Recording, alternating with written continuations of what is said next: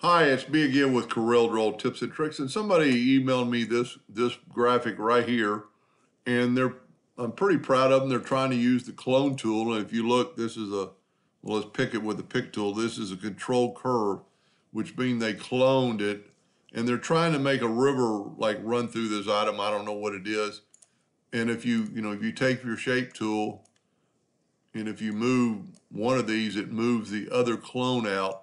Like if we move this over here, it's doing just the opposite. It's cloning that. And you could spend a lot of time.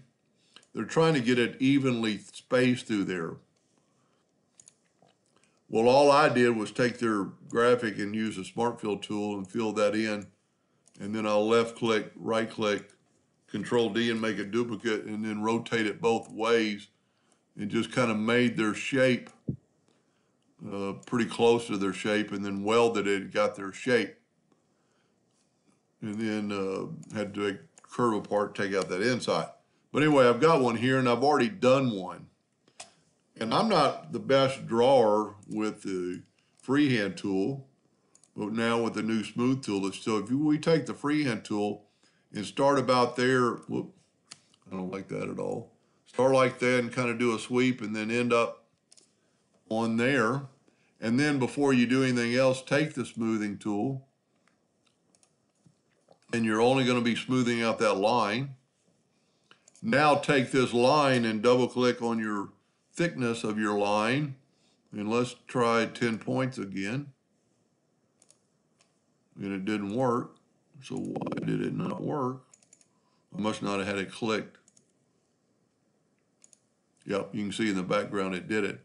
Then go up to Object and break or convert outline to an object. And then that left click and right click, and you see we have a river run through it.